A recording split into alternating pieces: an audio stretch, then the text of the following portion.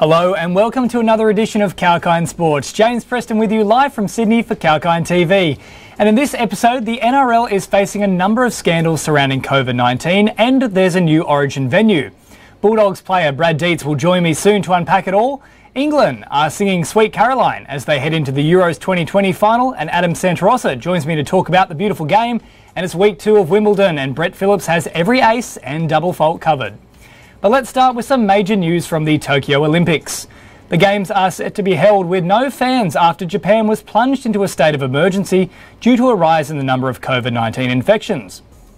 The crucial decision was made at a meeting of organisers, including the International Olympics Committee and the International Paralympic Committee. Tokyo Olympic Minister Tamio Murakawa confirmed the disappointing news following the decision from the Japanese government to enact emergency measures from now until the end of August 22. The decision means that the Tokyo Olympics could become the first Games in history to be held behind closed doors.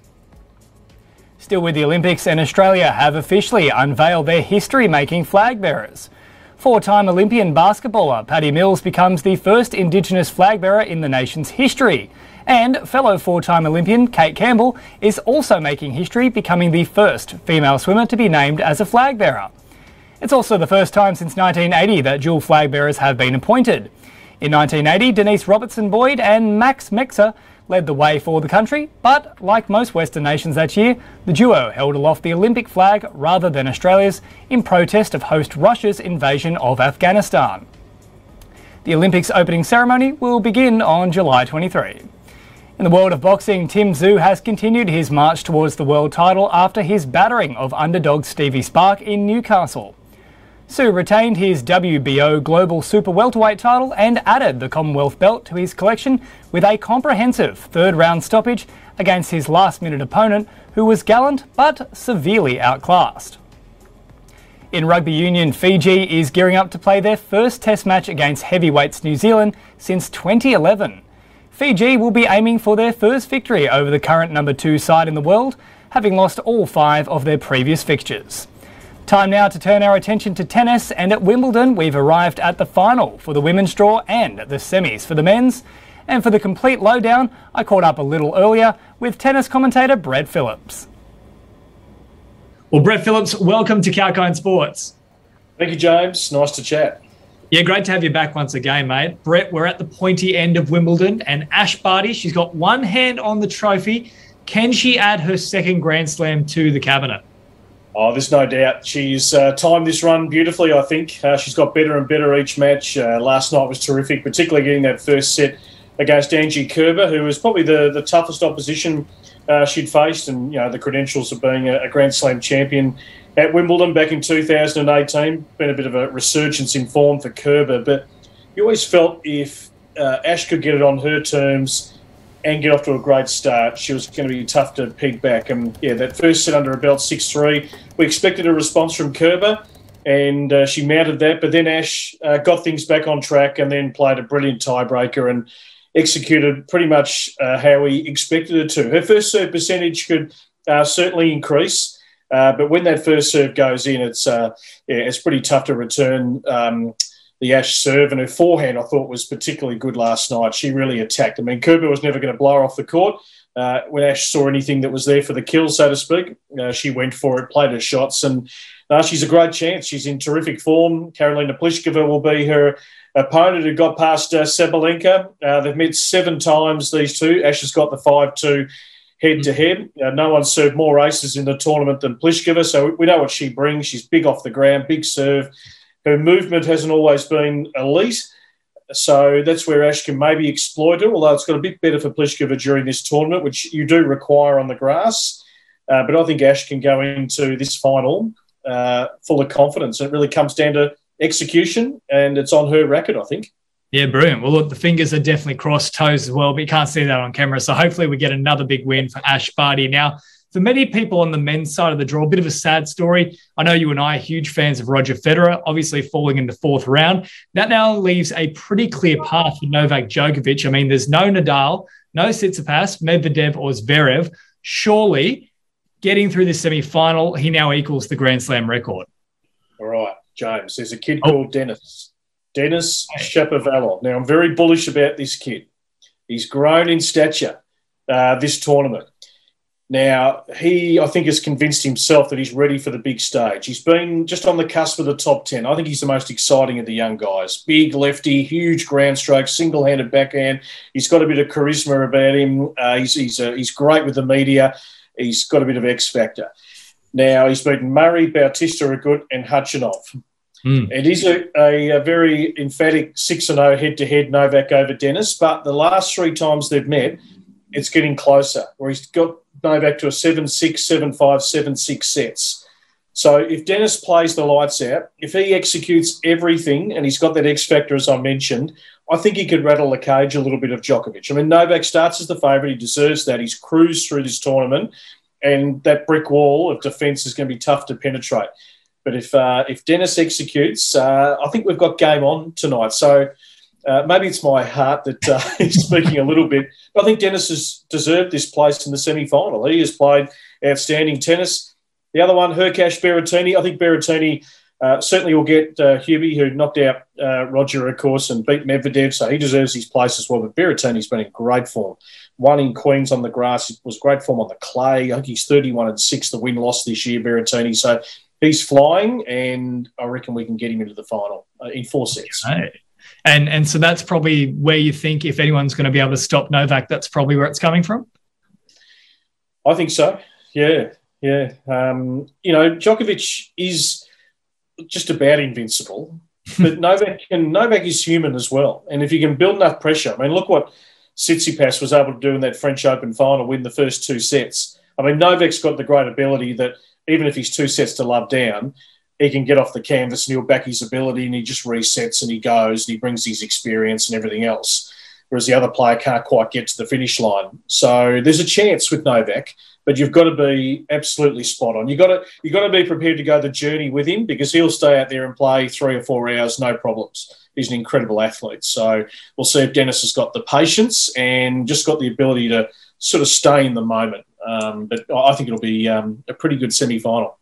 Yeah, look, really looking forward to it. Brett, as always, thank you so much for your time, and fingers crossed that we can get a bit of Dennis magic to make sure that we can topple the crown of the Joker. Yes, we still love Novak, but hey, I love a change of the guard. and tennis probably needs a little bit of that right now. So it could be a historic moment. We'll wait and see. Absolutely. Brett, thank you so much. Thanks, mate.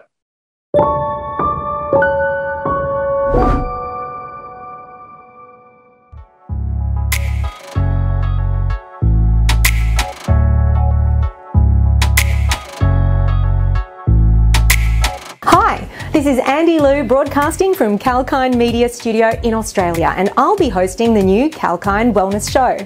The half-hour show will cover topics from how wellness as a concept has become even more significant during COVID, to how becoming vegan may improve your health, and much more.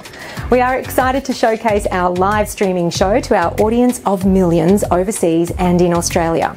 Tune in to Kalkine TV and join me.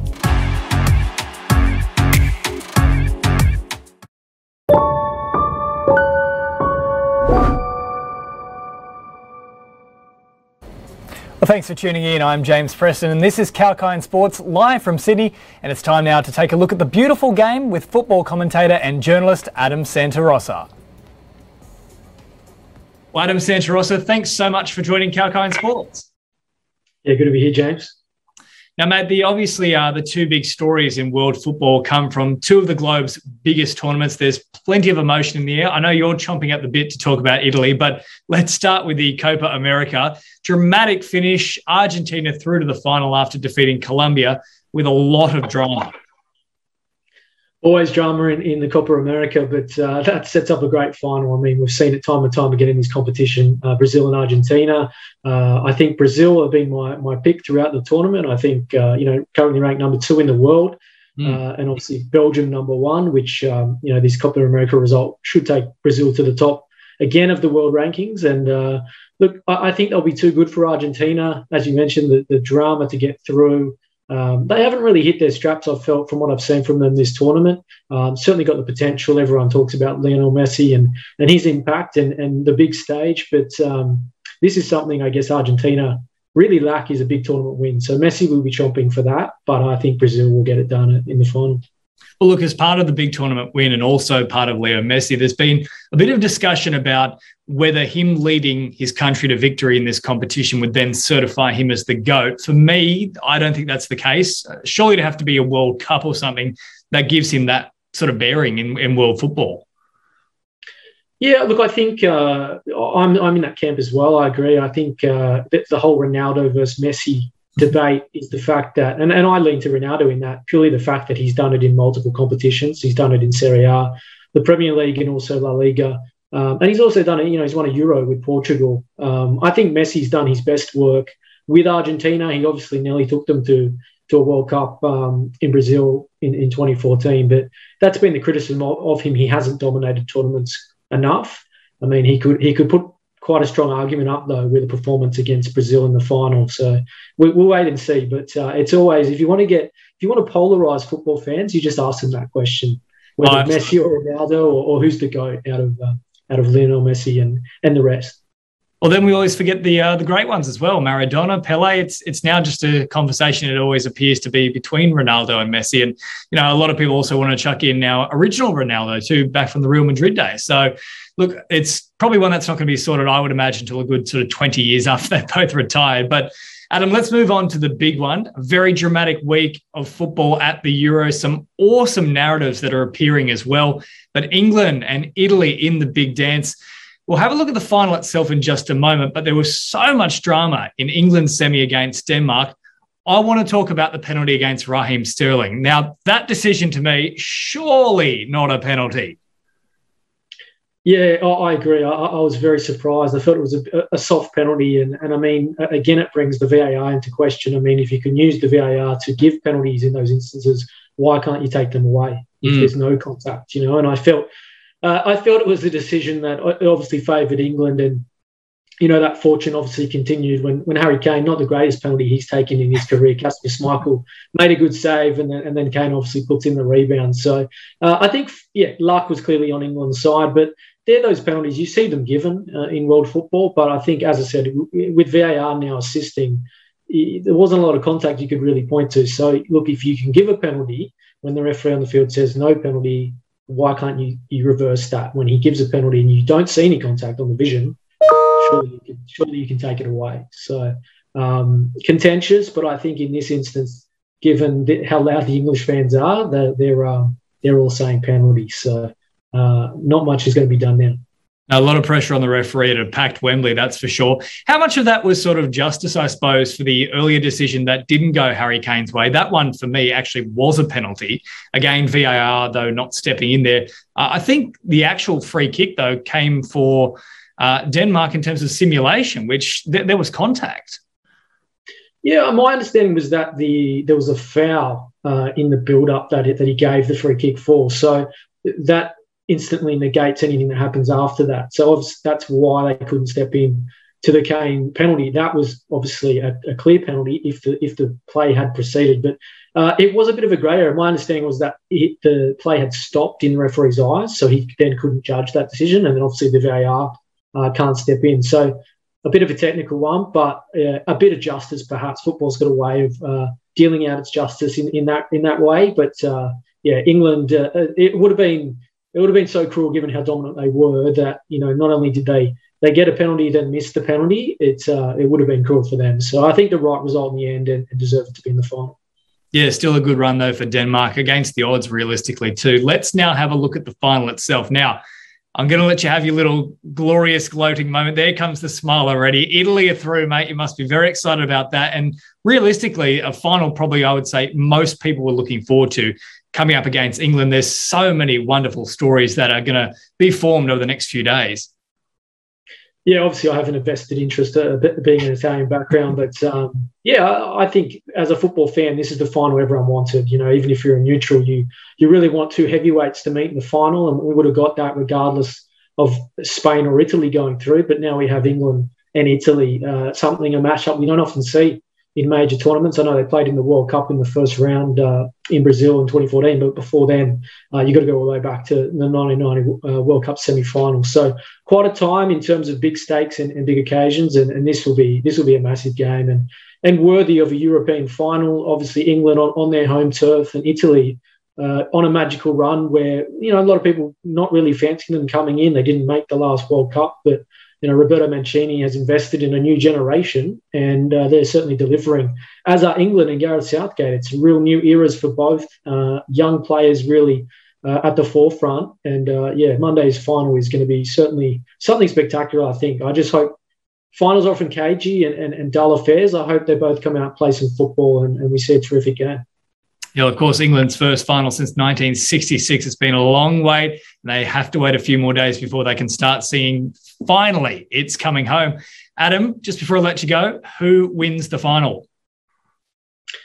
I'm trying not to be biased, but look, I think I'm going to go with Italy purely on the fact that I know it's at Wembley. I know England have that whole country behind them, obviously on home soil, but that comes with a lot of pressure and expectation, and we saw them struggle with that a little bit against Denmark in the semi-final. Italy, we're celebrating that they're in the final already. I just think they're on that stage. They're more comfortable, and I think they'll get it.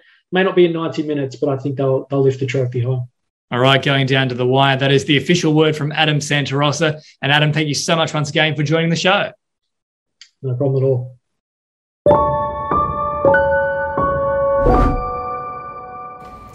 Yes, well, you can catch the Euro final from 5 a.m. on Monday, Australian Eastern Standard Time. And after the break, all the biggest NRL headlines from the week that's been with NRL player Brad Dietz on Kalkine Sports.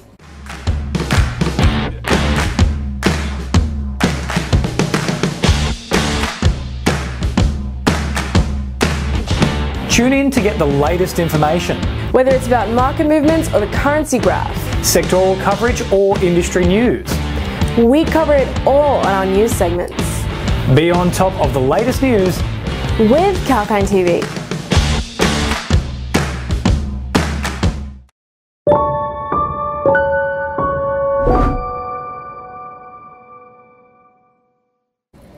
Thanks for tuning in to Kalkine TV. I'm James Preston and you're watching Kalkine Sports. It's been a dramatic week in the NRL once again, and the best way to get the inside word is from a current NRL player. And a little earlier, I caught up with Canterbury Bankstown Bulldogs hooker Brad Dietz. Dietz, welcome to the program. Hey, thanks for having me again.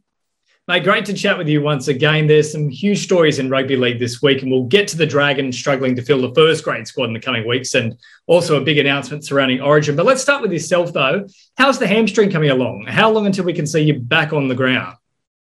Yeah, it's coming along. It's obviously one of those injuries where you got to really take your time. A lot of people have told me who have done hamstrings before. Once you think it's ready, probably give it another week or so. So I think another 2 weeks, and hopefully I'll be back out there. And look, in the meantime, no racing at Manly Corso. We know that doesn't go too well for hamstrings. No, that's it. No races for me. Not as fast as Turbo anyway.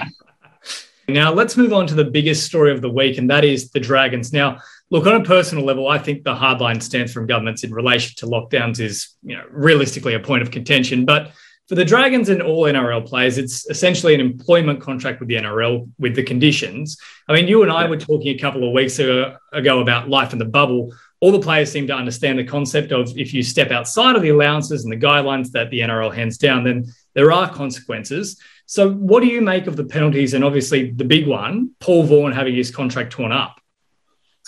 Yeah, obviously it was a massive decision from the Dragons and the NRL in conjunction. I think as much as you don't want to see it, I think they said that he's had a couple of strikes against him over the last couple of years, and I mean he knew the risks he was taking. I know there'd be a lot of guys in the bubble right now that wish they could have people over and just socialise, just like life was normal. But unfortunately, if we want to keep the competition going and there being footy on TV and State of Origin games, then we just have to follow what the NRL and the government have come up with to keep us on the field.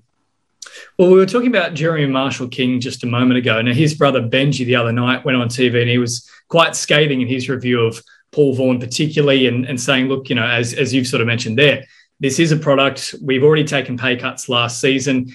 We've got to stick to these guidelines. Is that sort of where you're sitting as well? You think we need to stay down this straight and narrow path in order to keep the game's momentum continuing? I think so. I think if we just go out and then all it takes is one person to contract COVID in a team, and then who knows what the ramifications of that would be. But yeah, I think, like I said, if we can it's only going to be for a short period of time, hopefully, and the better we can do our job of staying at home and just keeping the game going, then the quicker we'll be out of it. Yeah, well said. Now, let's move on from contentious stuff with the Dragons itself to another point of contention, which is some of the blowout scores we've been seeing throughout, I suppose, the last 18 months, really, pretty much since the six-a-game rule came in from Peter V'landys. Saturday itself was, not a great day for many sides. Unfortunately, your Dogs went down 66-0 to Manly, 44-6, the Titans over the Raiders, 38-0 Knights over Cowboys, and then obviously to start the week, the Storm thrashing the Roosters 46-0. What do you make of it? As a player, do you think it's down to the six-a-game rule, or is there an argument to do with cap management? Which one do you think is more prominent? I don't know. I think the six-game rule has got somewhat to do with it, but I don't think you could say it's all up to that rule, because teams haven't had enough time to adjust to that. And I think we're seeing a few less six-again calls compared to right at the start of the year, where it was pretty much like every second, third set you'd see six to go for one team. And teams are finding a way around having six-agains called against them. Like teams are giving away six to go on the first tackle when they're so far away from their line, it's not going to make a difference to them. So I don't think you could say it's definitely down to the six again. Whether the salary cap has anything to do with it, I'm not sure. It's just the salary cap's been there for years now, and we never really have had this kind of these blowout scores. So it's a tricky one. I'm not too sure what you could put it down to. Is there somewhat of an intersection then, I guess, of, teams have already set up the players that are on their roster, and a lot of those players, signed to multi-year deals, and then all of a sudden we have these huge rule changes coming in, and, take you back a few years, Sam Cassiano, 125, 130 kilogram prop, he's going to be experiencing extreme fatigue. There are still players like that floating around. You guys got a couple of big boppers. Do you think that comes into it too, the six again mixed in with the existing rosters? Yeah, I think you've got a point there. The rules that have came in pretty quick, and there wasn't a lot of the time for teams to adjust to the rules, and for players to get their body shapes in order to cope with the new demands. But yeah, I think there's definitely somewhat to do with it. I think we've been on the wrong end of some six agains this year, and we've ultimately lost those games. So yeah, I think that could be partially some of it. I think it's too hard to put the blame on one aspect of it, whether it's the salary cap or all the rule changes. Well, with the six agains, when you're on the field yourself, do you have any time whatsoever to sort of contemplate why it's been ruled six again, any time to question it, or is it just so much fatigue you're constantly sort of scrambling and retreating? Yeah, I think on the field it's just kind of you hear the six again, and you kind of just trying to worry about what's going to happen next. I think a lot of the time I just assume there's something been in the ruck, like a hand on the ball trying to slow it down or something like that. And you don't really have too much time to dwell on it. Like you said, the play's still going, and more often than not, it's a quick play to ball, and we've tried to slow it down, so they've got the six again. So we're just trying to shut that next play down. Well, just before we move on to Origin, how are you doing in terms of training and preparation, maybe through the video work? Is there any particular ways the Bulldogs are looking at the six again rules and the other new rules that have come in to try and, I suppose, redirect the way that you play the game? Not really. I think we're just trying to be really squeaky clean in defence, and trying not to give any six again rulings against us, especially later on in the tackle counts. Early on, I think, while we'd prefer not to give away another tackle or two, it's not too much of a problem for us. But with the ball, I think we've actually struggled this year trying to get six agains go our way. So I think we've really focused on ways that we can kind of generate a few more of them, whether it's a quick play to ball or a little bit of ad-lib footy, and have teams really trying to slow us down any way they can and get a few more six agains. Yeah, well, I don't think it's one that we're really going to find an answer to for this week. It's still going to be an ongoing issue to unfold and try and get those scorelines back down to some sort of palatable margin, I suppose. Last one before I let you go, Brad. State of Origin 3. The Blues have already wrapped up the series. There's plenty of outs for both sides, a couple of returning as well, Kalen Ponga, for example. But the big story here is that the game is supposedly heading to Newcastle. Do you reckon the NRL got it right on that call?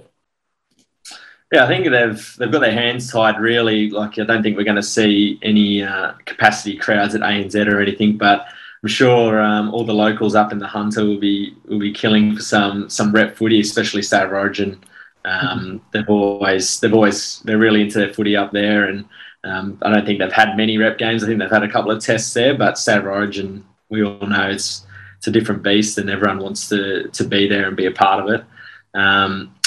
On the game itself, I think New South Wales could be in for a clean sweep. I know they've got Cleary and Luai out, but I think they've just got too many class players across the park that will want to get the job done. And I think they're still filthy on the result last year, so I think they'll be out to prove a point and really wipe the floor with Queensland. Mate, I know you bleed for the Blues, that's for sure. Last one before I let you go. Mitchell Moses, the selection at halfback. A lot of talk about potentially Adam Reynolds and Cody Walker being the halves combination.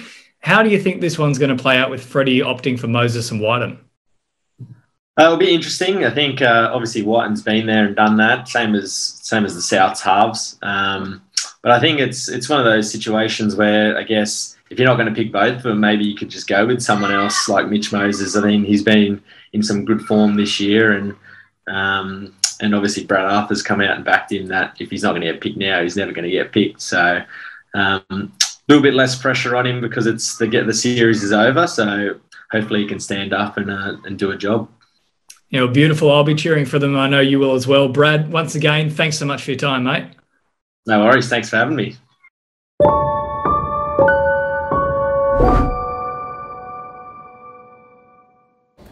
Yeah, best of luck to Mitch Moses and also Jack White in the halves, and the Blues looking to complete a clean sweep next Wednesday in Newcastle. Stay with us on Kalkine TV. After the break, we wrap up the show with the business side of sports.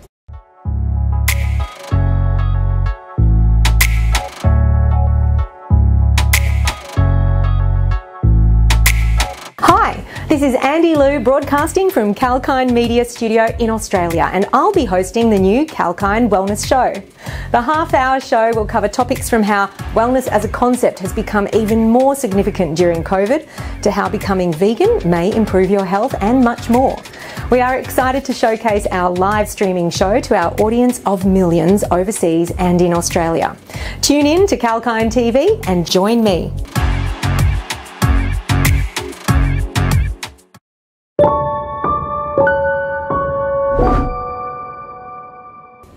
Welcome back to Kalkine Sports. Great to have your company live from our studios in Sydney. And as they often say, sport is now big business. And on Kalkine Sports, it's now time to take a look at the finances off the field. Let's start with crypto players, Crypto.com, who are making a slew of sports marketing partnerships. Crypto.com, the digital asset exchange organisation, has continued making aggressive marketing inroads in the sports world over the past few weeks. Last week, the online crypto platform became the global partner of the F1 ahead of the new Sprint Series for 2021. That's in addition to having previously partnered with NHL team the Montreal Canadiens, the Italian Serie A Football League and the Aston Martin F1 team. On July 7, Crypto.com announced a further long-term partnership with the Ultimate Fighting Championship, commonly known as the UFC. The deal will see all athlete kits and the kits of their Fight Corner donning the Crypto.com brand. On the back of the announcement, Crypto.com rallied against a previous day loss of 5.3% to take their weekly loss gain percentage to a significant overall improvement of minus 0.84%. Likewise, UFC's parent company Endeavour Group experienced some recovery after a poor 5-day run, with the release coinciding with a 2.66% increase to hit $26.21, up from $25.35 on July 6. For the beautiful game, Belgian fans hoping to tune into the heroics of countryman Kevin De Bruyne for Manchester City will once again be doing so via Telenet. The broadcaster, who already has the rights to screen matches in Belgium for the upcoming 21-22 season, has now extended their rights for coverage for a further 3 seasons up until the 24-25 season. And finally, the NFL and social media giant Twitter have announced a multi-year partnership extension, which includes a commitment to producing 20 exclusive content features on live audio feature Twitter Spaces during the 21 season. Notably, the NFL is the first sports league to partner with Twitter to offer sponsored Twitter Spaces. The NFL's Twitter Spaces will include participation from current NFL players and other NFL talent to discuss season matchups and insights. They'll be available throughout the season, as well as in conjunction with NFL tentpole events, including Kickoff, Super Bowl and the NFL Draft, and the deal was announced on July 8. Following the afternoon announcement, Twitter's share price recovered slightly from a poor morning, improving from $66.64 up to $67.30. Alright, well that's all the time we've got for Sports Business, and that's it for this edition of Kalkine Sports. We'll have another edition for you next week. I'm James Preston for Kalkine TV.